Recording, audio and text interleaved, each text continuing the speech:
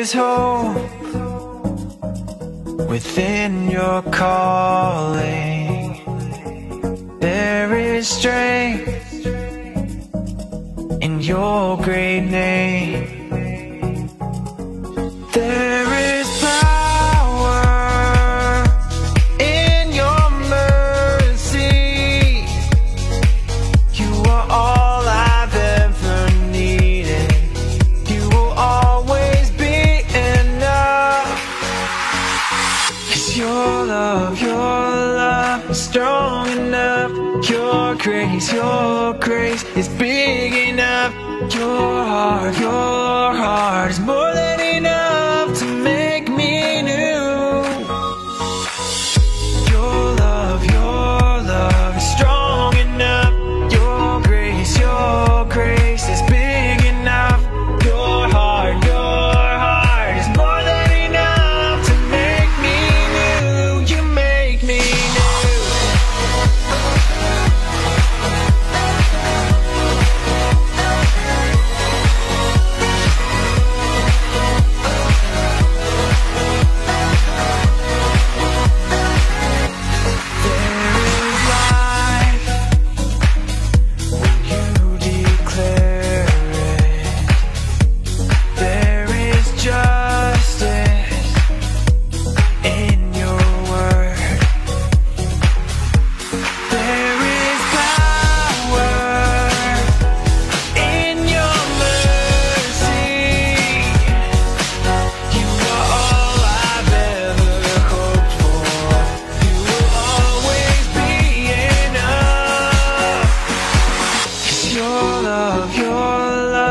Strong enough.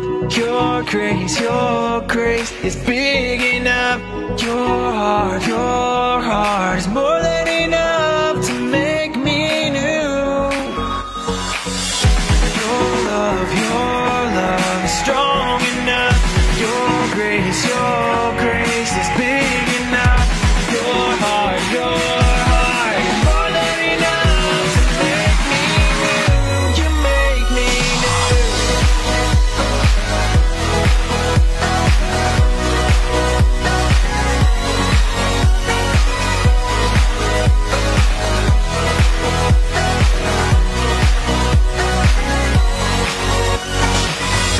Your love is strong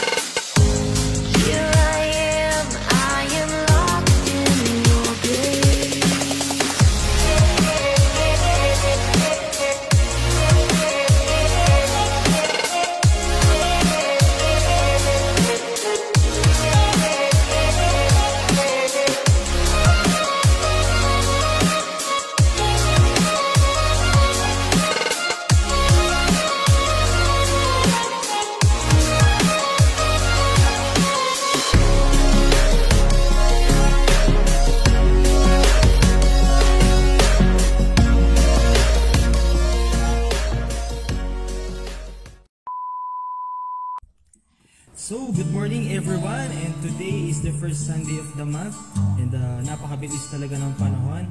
And welcome po sa ating online Sunday service, and I'm sure lahat ng viewers natin ay pinagpala at pagpapalain ng ating Panginoon. And sa mga oras po na ito ay alam natin na marami pa rin tayong mga nararanasang masamang nangyayari sa paligid, pero alam natin na hindi pa rin tayo pababayaan ng ating Diyos. And right now, we will celebrate the love of Jesus as we sing in Jesus' name. Come on, let's give Him praise in this place. God is fighting for us. God is on our side. He has overcome us. He has overcome. We will not be shaken. We will not be moved. Jesus, you believe.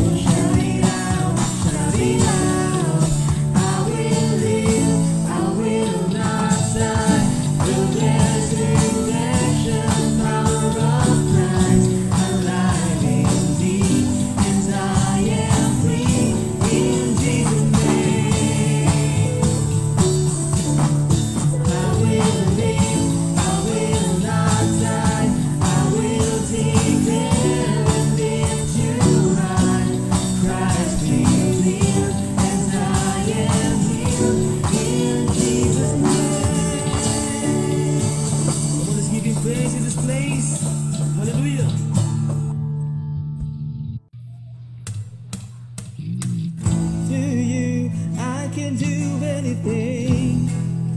I can do all things, 'cause it's you who gives me strength. Nothing is impossible to you. Blind eyes are open, strongholds are broken. I am living by faith, and nothing is impossible.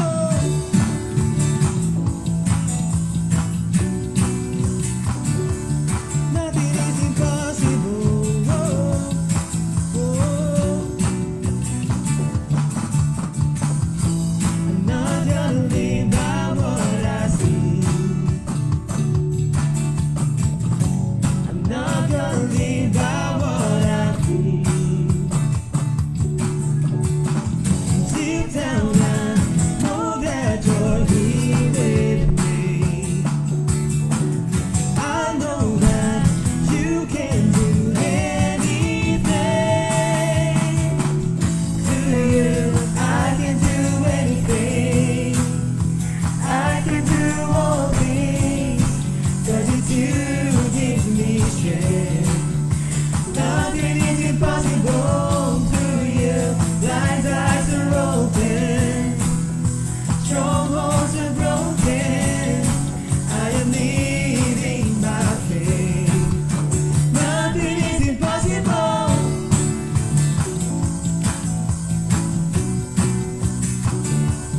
Nothing is impossible. Oh, oh. I'm not gonna live by what I see.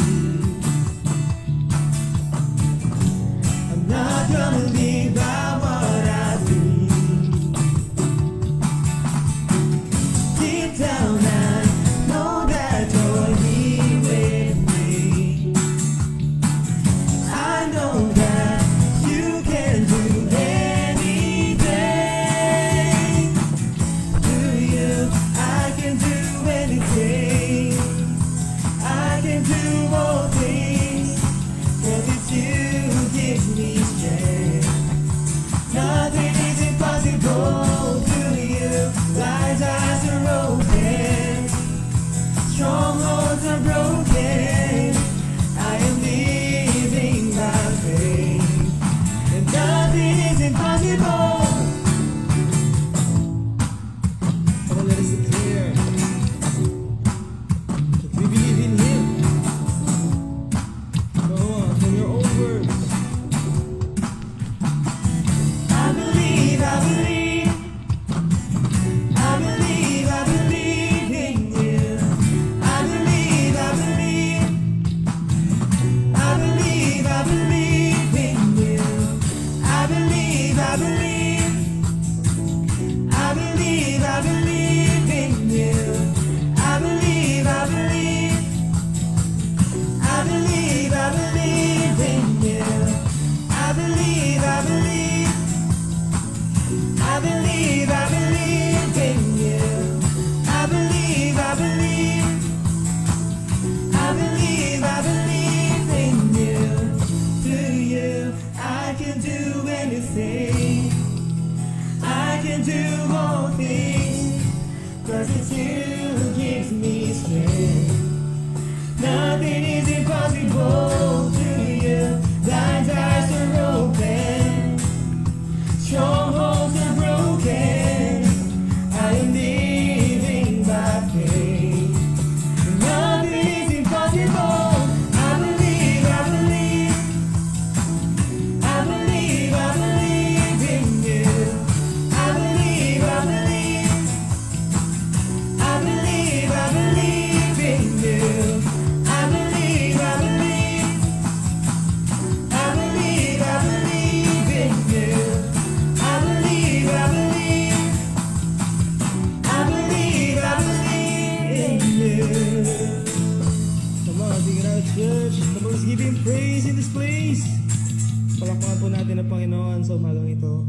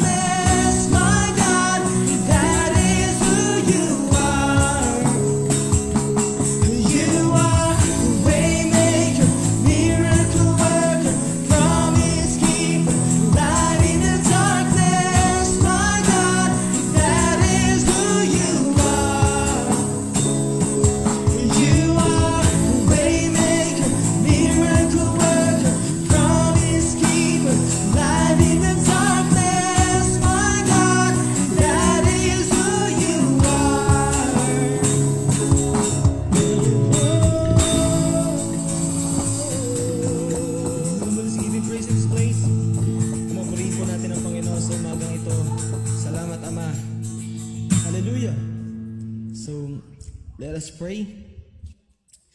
So, Heavenly Father, our provider, our maker, and our protector, and through your goodness, we are alive and healthy enough para purihin ka, Panginoon. And salamat, Ama, sa pagkakataong ito na ibinigay mo po sa amin. At muli, dinadalangin namin na buksan mo po ang aming puso't isipan, Lord God. And dinadalangin namin ang inyong protection, Lord God, sa bawat isa na maging ligtas sa kahit anong sakit, Lord God. And we believe that we are covered by your grace, God. And we declare the victory sa umagang ito. And we praise you, Father God. We glorify your name. We honor you. In Jesus' name, and everybody say, Amen and Amen.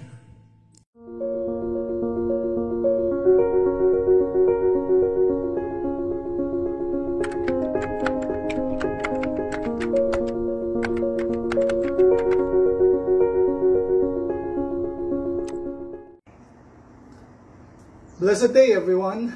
Kumusta po ang bawat isa? I believe that by God's grace, lahat tayo ay nasa mabuting kalagayan at patuloy pa din na pinagpapala ng ating Panginoon. At alam ko rin po na merong trial na kinakaharap ang ating bansa, pero on the other hand, naniniwala pa din ako na ang trial, it will be turned into triumph. Sabi nga ng Book of James, count it all joy when you have trials, kasi nga ultimately that trial will turn into triumph. At yung sinasabi nating testing, ito ay magiging testimony. At yan po, mga kapatid, ay patuloy na mangyayari sa ating pagkakaisa sa pamagitan ng pananalangin at pananampalataya.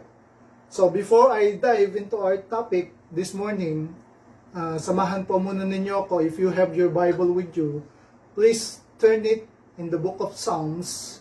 No, and we will read, sama-sama po nating babasahin ang Psalm 91 at patuloy natin siyang i-declare sa ating mga buhay. Let's start reading.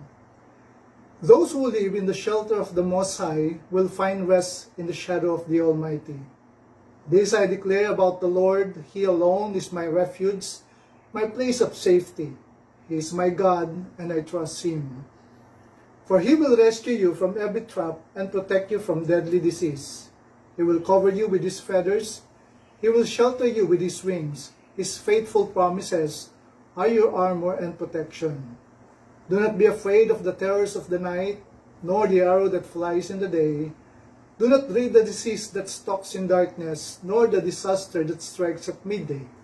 Though 1,000 fall at your side, and 10,000 are dying around you, these evils will not touch you.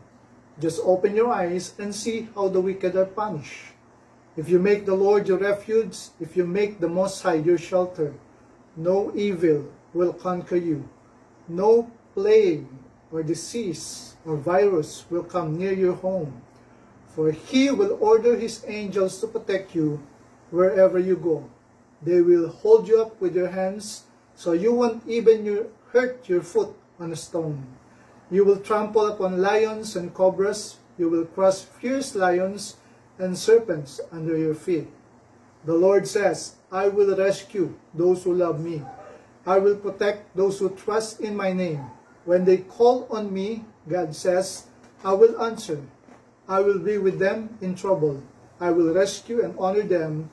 I will reward them with a long life and give them my salvation. So that's God's promise to us. So let's pray everyone. Manalangin po tayo. We thank you, Father, that you are God and you never change. You are still on the throne and the earth is your footstool. And regardless of what is happening right now and the panic, fear, and confusion caused by the pandemic, you are still in control. Therefore, we will still praise you and thank you for your loving presence, your protection, and provision for all our needs. Kayo po ang aming tanggulan at kapayapaan dahil alam namin na tapat po kayo sa inyong mga pangako. Patuloy niyo po kaming samahan sa lahat ng oras at pagkakataon. Sa inyo po namin patuloy na pinagkakatiwala ang aming mga buhay, pati na ang aming mga pamilya. Salamat po at samahan din po ninyo kami sa aming pag-uusapan, sa aming magiging talakayan sa oras na ito, sa pangalan po ng aming Panginoong Hesus. Everyone say, Amen. Amen. So, Excited po ba tayo? It's first Sunday, so mamaya, no, after the topic, we will have our regular communion. So, po kayo maalis, I hope that you will join us, no, dun po sa ating magiging communion. So, last week, we started our series for the Holy Week entitled Searching. Ayan. And I think this is timely kasi sa panahon ito, people are searching for answers. No, answer dun sa question na why is this happening to us? No, hindi lamang yun dun sa nangyayari sa buong mundo caused by the pandemic. Maring kapag meron tayong mga personal problems, naghahanap tayo ng answer. And we are asking that question, bakit nga ba nangyayari sa akin to? At marami rin pong mga scientists, no, dun sa iba't ibang bansa are searching for the cure sa virus. And mind you, mga kapatid, yung sa panahon pong ito, yung most searched word daw sa Google ay, tama po kayo, I heard, narinig ko sa inyong mga bahay, sumasagot kayo na COVID-19. Yes, that is the most searched word in Google right now. At kapag tinype mo, no, yung word na yun, COVID-19, you will find 7,180,000,000 results. That's huge. Sobrang dami nun. At mind nyo again, mas marami compare, no, dun sa mga nagsasearch dun sa words na salvation, which meron lamang 285 million result, at yung word na eternal life, which I think mas importanteng search, no, itong mga words na to. Eternal life, meron lamang siyang 250 million result. So, question is, what about you? Ikaw, what are you searching? I don't know, hindi ko alam kung anong sagot niyo dun sa question na yun. Pero, yung iba, maaring hanggang ngayon, you are still searching for Mr. Right? Or nakita mo na si Mr. Right. Yung iba siguro, hinahanap pa rin si Miss Right. I don't know. Pero, pwede naman, no? Yung iba, naghahanap ng swerte. Lagi ko pong sinasabi, huwag maghanap ng swerte. Malas yun. Okay? So, what about the others? What are you searching? Are you searching for peace? Are you searching for something? Madalas yung something na yon, hindi natin alam kung ano talaga yon. So, today, gusto kong pag-usapan natin, no, yung topic na searching for purpose. Ano nga ba yung layunin ng buhay? With all the panic, the fear, no, the confusion that is happening to us right now, hindi lang naman dito sa Pilipinas, kundi sa lahat halos ng panig ng mundo. No, let's pag-usapan natin, no, etong title, etong topic na to, searching for purpose. And dalawang bagay po na yung gusto kong i-discuss natin dito po sa topic na to. Number one is, what is the purpose of life according to earthly-minded man? Explain ko pa yun mamaya. And then, pangalawa is, what is God's purpose for you? Okay?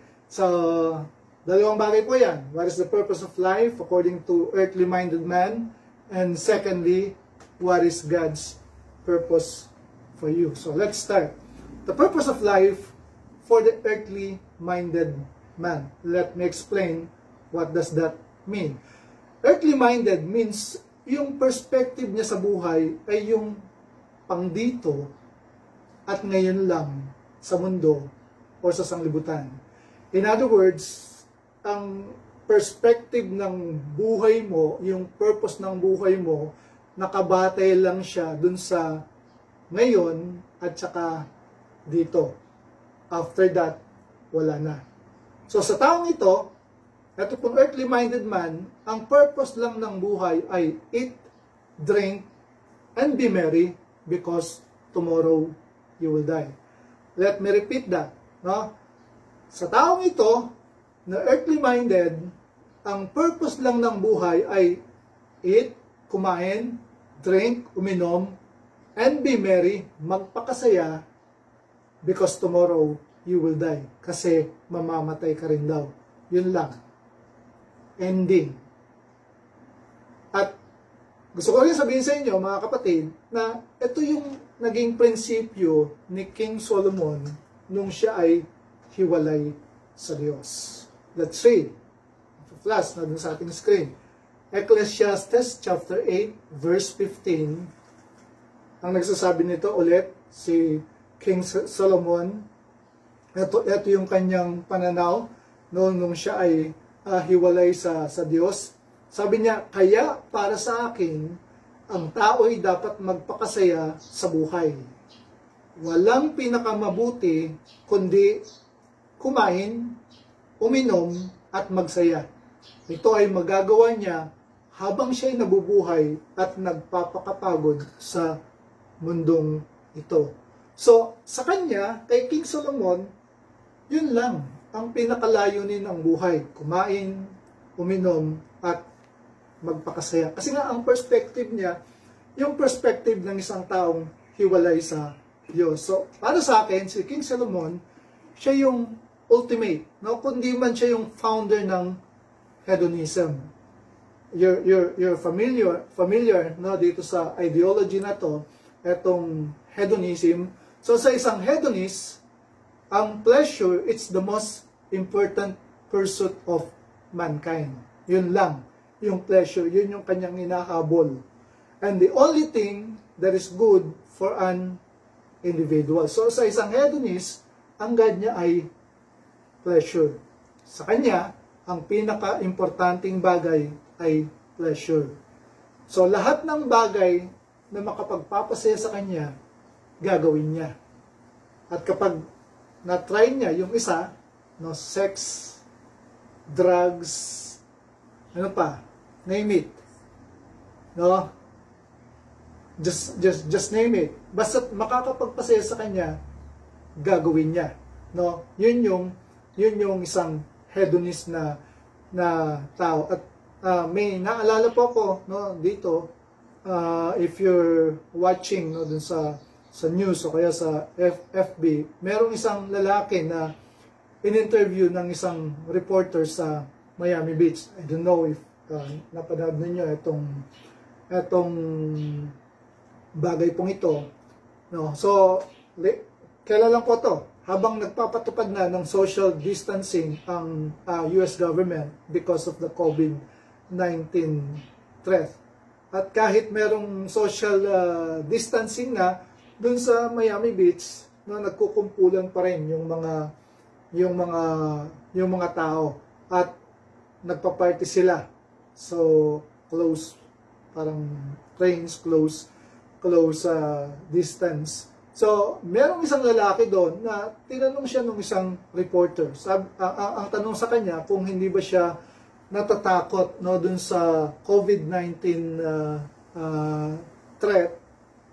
At yun nga, nagkukumpulan pa rin siya. So, ang sagot niya no dun sa question kung hindi siya natatakot dun sa threat ng COVID-19 at hindi sila nagpa-practice ng social distancing. Ang sabi niya, wala raw siyang pakialam. No, basta sa kanya, ang importante, wala siyang pakialam dun sa coronavirus. Basta sa kanya, ang importante, masaya siya dun sa kanyang pagpaparty. So, yun ang problema kapag ang intindi mo sa layunin ng buhay ay pang dito at ngayon lang sa mundo. No, kasi dun sa ganung perspective, walang eternity. Dito lang. Para dito lang sa mundo nabubuhay ang ganitong klase ng tao. Pag namatay ka, wala na. End of story. Walang responsibility at wala ring accountability. Kaya, itong mga tao to, no, may theme song sila. Alam niyo kung ano theme song ng mga tao to? Yung song ni John Lennon na Imagine. Ay, parang medyo narinig ko yung mga millennials dyan. No, sino si sino si John Lennon, kasi ang kilala lang ninyo ay si Bruno Mars, no? At saka si Justin Bieber. Pero doon sa kanta ni John Lennon na Imagine, ang sabi niya, imagine there's no heaven, it's easy if you try. Sabi niya, no hell below us, above us only sky. So, you see? Kasi nga, yun lang eh. Para sa kanya, sa isang earthly minded man, ang layunin lang ng buhay ay kumain, uminom, magpakasaya, kasi mamamatay ka rin. Pero, question, wala bang mas higher purpose ang buhay than that? Yun nga lang ba talaga ang layunin ng buhay? Yung kumain, uminom, magpakasaya at mamamatay at doon magtatapos ang lahat. Yun nga lang ba? Gusto kong sabihin sa inyo, mga kapatid, hindi po. Merong higher purpose ang buhay.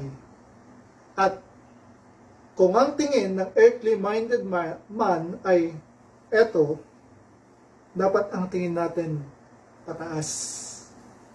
Higher purpose. At yun yung God's purpose. So, what is God's purpose for us?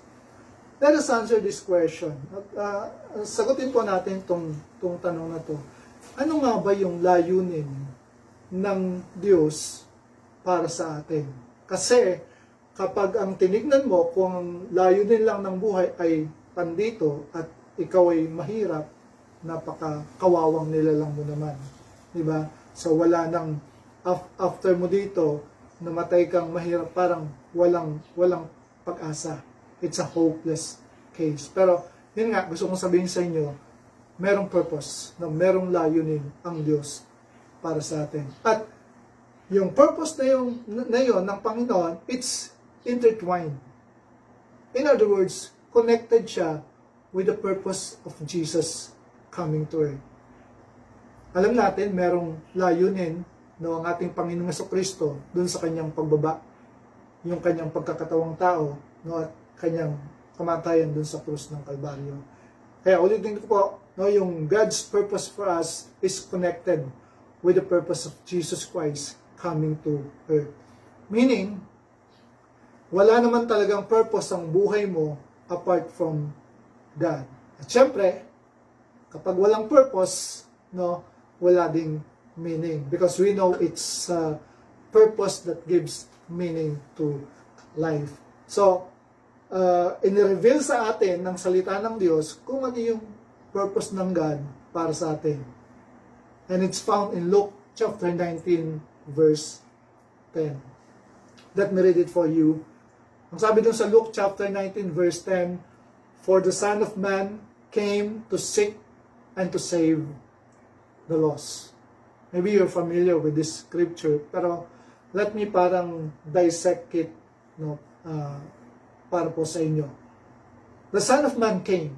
Ibig sabihin, merong layunin yung kanyang pagkakatawang tao. Alam naman natin na yung pagkakatawang tao ng Panginoong Jesucristo, pagbaba niya dito sa lupa, hindi lamang para bumisita, hindi para mamasyal. No, merong higher purpose than that. At yung purpose, sabi nyo sa second, to seek or search. Seek or search. Meaning, Diyos ang unang humanap sa atin, hindi tayo yung humanap sa Kanya. Siya yung nag-initiate. Siya yung tumawid, no, para hanapin tayo. No? And then, lastly, ang sabi doon, He came to seek or search and to save the lost. So, meaning po nito, mga kapatid, ang layunin ng kanyang pagparito at kamatayan sa krus is to save the lost, para magbigay po ng kaligtasan. So, ibig lang sabihin, no, ang purpose ng God para sa atin, according to this verse, is eternal salvation. No? Let me repeat that. God's purpose for us, according to Luke chapter 19, verse 10, is our eternal salvation. Importante yun sa Panginoon. Importante sa Diyos na maibalik niya tayo sa Kanya at makabuo siya ng isang pamilya, pamilya ng Diyos. 1 Peter chapter 2 verse 25, ang sabi doon, sapagkat kayo'y tulad sa mga tupang naliligaw, ngunit ngayon ay bumalik na kayo sa pastol at tagapag-alaga ng inyong mga kaluluwa. So dati raw, tayo po ay naligaw, we were lost, but Jesus Christ found us, and because of that, we have received eternal salvation. 1 Timothy chapter 2 verse 3 and 4, ito ang mabuti at nakalulugod sa Diyos na ating tagapagligtas. Ibig niya ng lahat ng tao ay maligtas at makaalam ng katotohanan ito. So, God is so passionate para po dun sa ating salvation. God's purpose for us is to be saved and spend eternity with Him. So, kung yan po ang ultimate purpose ng ating buhay, dapat lamang na i-connect natin yung ating mga mithiin at gawain sa mga bagay na may pangwalang hanggan ang magiging halaga. So, the gospel is good news. No, kasi nga, ipinapakita nito yung pagliligtas ng Diyos sa pamagitan ng ating Panginoong Hesukristo. And we are all familiar with John chapter 3 verse 16, the greatest story ever told to mankind. At sinasabi nga natin na yun ang pinaka-ultimate na layunin o mithiin ng Diyos para sa tao, na He wants all men to be saved. Pero, ito pa yung nakakalungkot. Hindi lahat ng tao ay kikilalanin at tatanggapin si Jesus bilang Panginoon at tagapagligtas. Mayroong mga tao na mas pipiliin nila ang mamuhay ayon sa kanilang sariling kalooban. So, if John 3:16 is the parang pinaka-good news of the Bible, no, pinaka-heart, pinaka-puso ng Biblia, meron din pong saddest verse sa Bible. And let me read it to you. This is the saddest verse in the Bible. Revelation chapter 20 verse 12 and 15. Ito yung nakita ni Apostol John, no, yung magiging ending ng lahat ng bagay. Sabi niya, there will be new heaven and the new earth. At dito pinapakita magkakaroon na ng judgment, no, dun sa heaven. So dun sa verse 12, ang sabi, nakita kong nakatayo sa harap ng trono ang mga namatay, maging dakila at hamak. So dun po sa harapan ng trono ng Diyos, no, lahat ay pantay-pantay. Dakila at hamak parehong nakatayo sa harap ng trono ng Diyos. At ang sabi doon, at binuksan ng mga aklat. Binuksan ng isa pang aklat, ang aklat ng buhay. And verse 15, ang sabi doon, ang sino mang hindi nakasulat ang pangalan sa aklat ng buhay ay itinapon sa lawa ng apoy. Mga kapatid, ito po yung pinaka-worst na mangyayari sa tao. Pero, question is, bakit mo pipiliin ito kung ang ini-offer ng Diyos ay buhay na walang hanggan? Yes, merong suffering dito sa lupa. Pero if you have accepted Jesus Christ as your Lord and Savior, merong ending yung suffering dito sa lupa. Merong promise of eternal life na ini-offer ang Diyos through Jesus Christ para sa bawat isa sa atin. So, tanong ko, gusto mo bang matanggap etong buhay na walang hanggan ito? Kung gusto mong ma-receive ito, kung gusto mong ma-experience yung higher purpose of life, all you need to do is accept Jesus Christ as your Lord and Savior. So, kung gusto mong gawin ito, pray with me.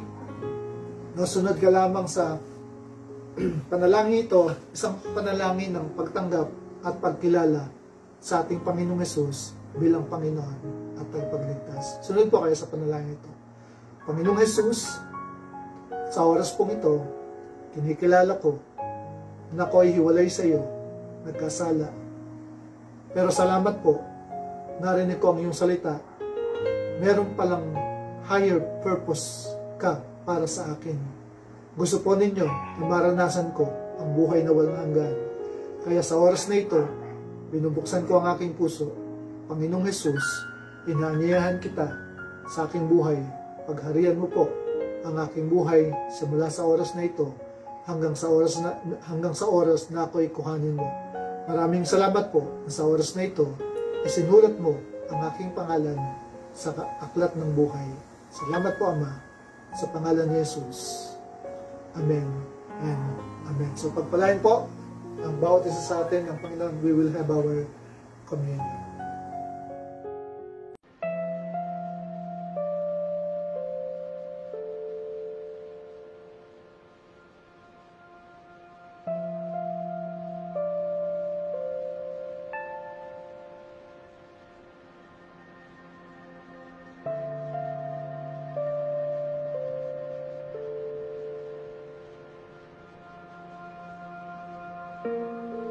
And while they were eating, Jesus took bread, gave thanks and broke it, and gave it to his disciples, saying, "Take and eat. This is my body, given for you. Do this in remembrance of me."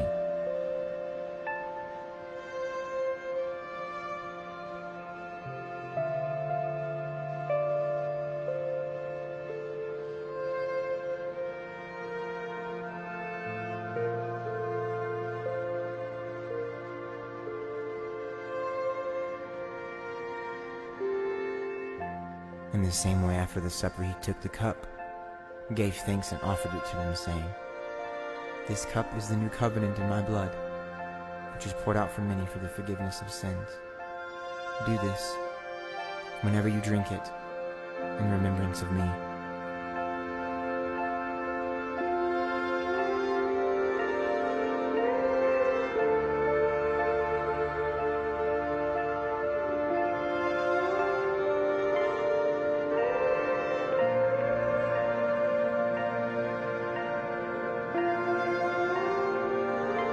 I tell you, I will not drink of this fruit of the vine from now on until that day when I drink it anew with you in my Father's kingdom.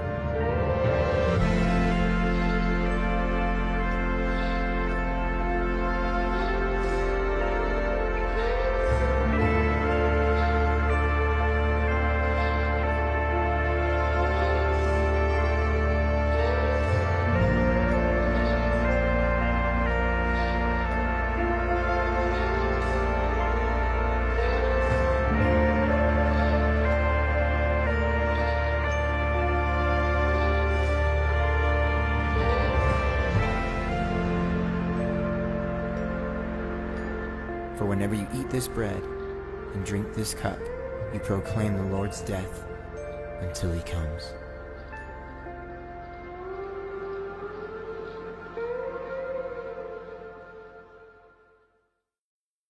Magandang umaga mga kapatid. Tayo po ay dadako na sa kalawang bahagi ng ating gawain at ito ang banal na hapunan. Ang sabi sa banal na kasulatan, ang sinumang kumain ng tinapay at uminom sa saro ng Panginoon nang di nararapat ay nakakasala sa katawan at dugo ng Panginoon. Kaya dapat siyasatin ng tao ang kanyang sarili bago kumain ng tinapay at uminom sa saro. Sapagkat ang sinumang kumakain at umiinom ng hindi inahalaga ng katawan ng Panginoon ay kumakain at umiinom ng hatol sa kanyang sarili. Tayo po muna ay maglaan ng ilang sandali at magninay-nilay.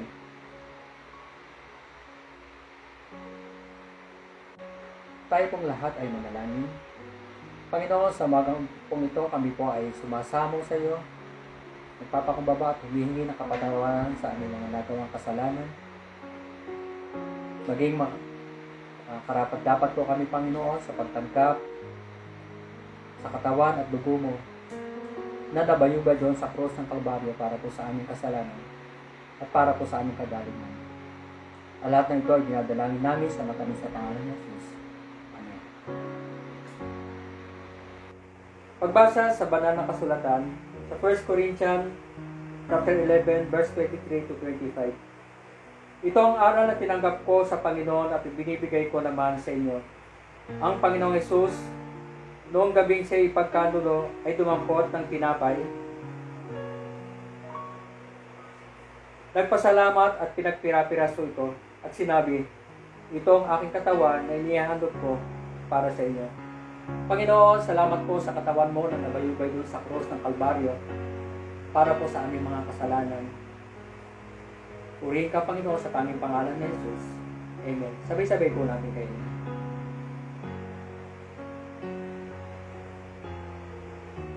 Gayon din naman, matapos magkapunan, ay nawakan niya ang saro at sinabi, ang sarong ito ang bagong tipa na pinagtibay ng aking dugo. Kung iinumin niyo ito, gawin niyo ito bilang pag-alala sa akin. Tayong lahat ay manalangin. Panginoon, salamat po sa dugo na ito na dumalo doon sa krus ng Kalbaryo para po sa aming mga kasalanan, aming kagalingan. Salamat po sa tanging pangalan ni Jesus. Amen. Sabay-sabay po natin.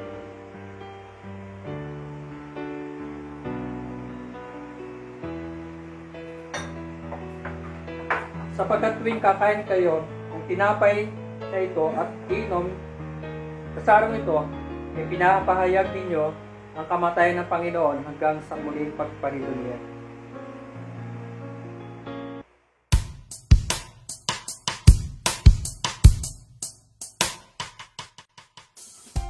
For our announcements, again, there is no need for us to go to church yet on Sundays until further notice.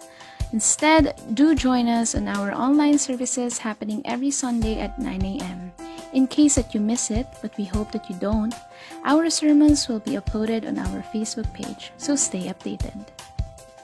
This coming Sunday, April 5th, we will be having our breaking of the bread.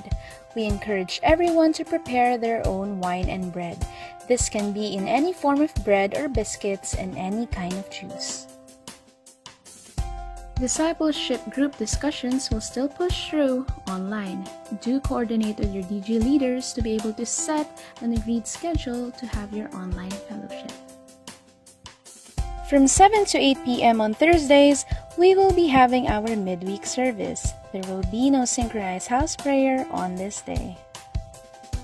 And finally, we highly encourage every household of the Pillar family to join our synchronized house prayer happening every night from 7 to 8 p.m. Scripture of the day and prayer items will be posted on our Facebook page. For more updates, follow us on our Facebook accounts, facebook.com/jcpftcpillar and facebook.com/jcpftcbbo, and our Instagram account @jcpftcpillar. Let us declare our mission and vision. Our mission is to glorify God by reaching out and mentoring families, producing spirit-filled leaders and Christ-centered communities. Glorify God, disciple families. And our vision is, by God's grace, to become an influential disciple-making church of Christ-centered families in the Philippines and beyond. Now let us speak blessings to one another. The Lord bless you and keep you. The Lord make His face shine upon you and be gracious to you. The Lord turn His face towards you and give you peace. God bless everyone.